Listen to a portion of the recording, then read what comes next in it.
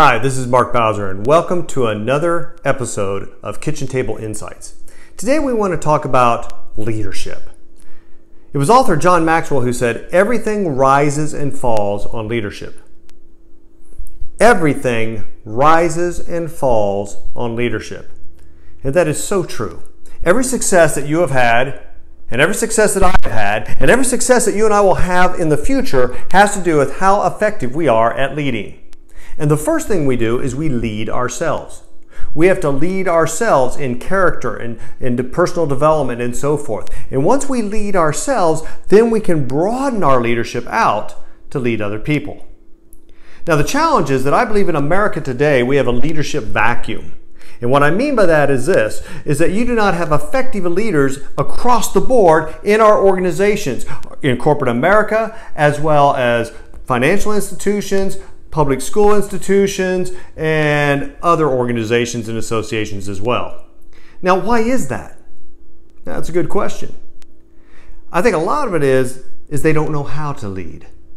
I have a family member who's works at a very, very large organization, and she will share with me some of her frustrations knowing that what I do as a leadership trainer and author and so forth. And some of the stuff that she'll share with me, I'm just dumbfounded because the leaders in her organization are breaking the basic of basic rules. Leadership 101.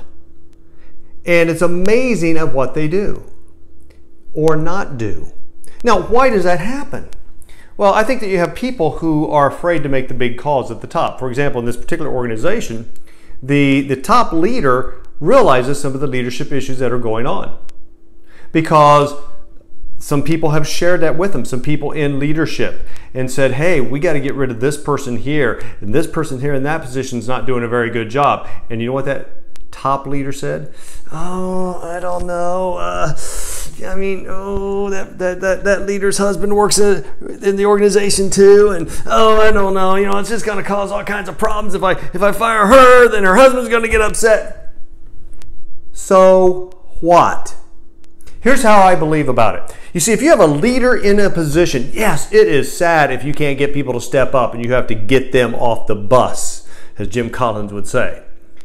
Now, the challenge is this.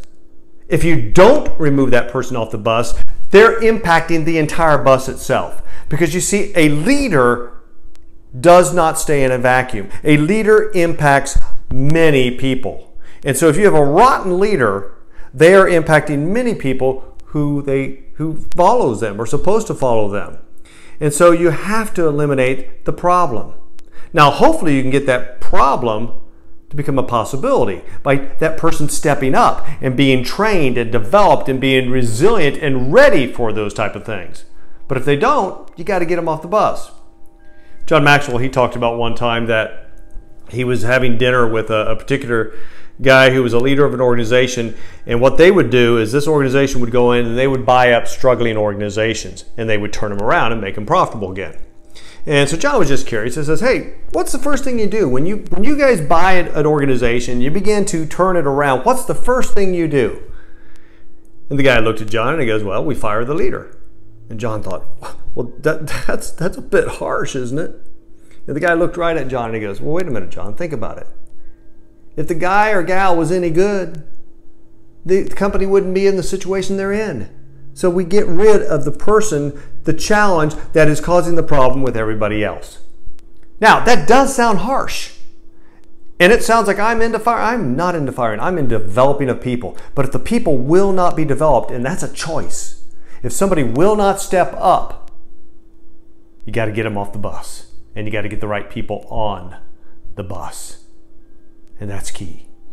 Everything rises and falls on leadership. So what exactly is leadership? Well, the best definition I've ever heard is one that J. Oswald Sanders said many, many years ago. He defined leadership as influence. Nothing more, nothing less. And the truth of the matter is that you and I influence a number of people every single day. It might be as simple as you influencing somebody at your workplace of where to go to lunch today. Or it may be as important as influencing your teenage daughter not to get on drugs. But we all influence and we all persuade. and we all persuade in a positive direction or a negative direction. Now let me just say something that's probably going to startle you for just a moment, and it is not politically correct, so I'll just say that right here. Hitler was a good leader. Now, before you turn this off and leave, let me explain what I'm talking about. Based on the definition that leadership is influence, Hitler was effective. He influenced a number of people. Now, he was a rotten leader, and he was an evil leader. And so how do we put that into balance? If we say that Hitler was effective in terms of what he was able to accomplish, but we also say that he was evil, which is true, how do we balance that out? Well, we've been talking a little bit about John Maxwell today. Well, John wrote a tremendous book I highly recommend for all of you called The 21 Irrefutable Laws of Leadership. And in that, he has 21 laws that if you follow the laws, people will follow you. Now, it's a law. You see, a law does not care whether you're a good person or a bad person. A law does not care whether you love people or hate people. A law is a law, and it acts accordingly based on the principles of the law itself. For example, I guarantee you, if you climb up to the top of your roof at your house and you jump off, you will understand and believe in the law of gravity. Now, that's true whether you're a good person or a bad person. If you're a bad person and you get up on the top of your roof and you jump, you will know the law of gravity works. But if you're a good person and you get up on the top of your roof and you take a leap, you will know that the law of gravity works. Because it's a law. After the success of the 21 Irrefutable Laws of Leadership, a friend of John's came up to him and said, I was just curious, John. If a bad person followed the 21 laws, would they be effective? And John thought, uh-oh. Yeah, they would. See, that's how we explain Hitler. Hitler followed the laws of leadership in many ways. He was very influential, and he got a lot of people to follow him blindly in many cases. But he was an evil person. And so John wrote a second book called The 21 Indispensable Qualities of a Leader.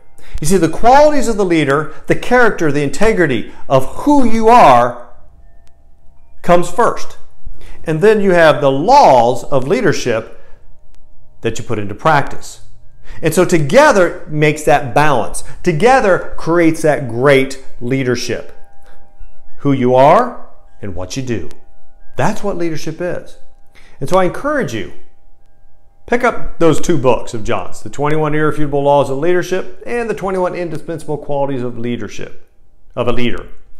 Those two books can help you understand the yin and the yang, the positive and the negative, the ebb and flow of why you have to have the qualities of a leader and you have to have the understanding of what the laws of leadership are as well. You marry those two things together, qualities and laws, you will be a leader and you will influence people. And we can begin to change this vacuum of a leadership challenge here in America and have leadership heavy and leadership driven organizations. Thanks for listening today. Make it a great day. God bless you.